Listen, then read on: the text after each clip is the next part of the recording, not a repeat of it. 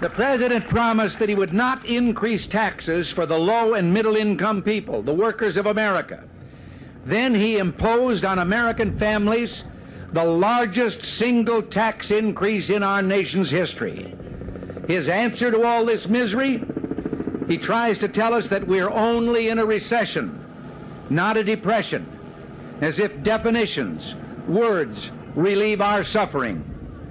Let it show on the record that when the American people cried out for economic help, Jimmy Carter took refuge behind a dictionary.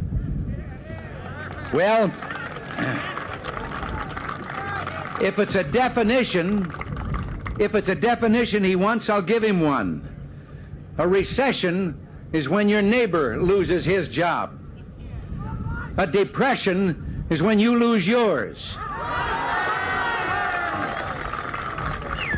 And recovery is when Jimmy Carter loses his.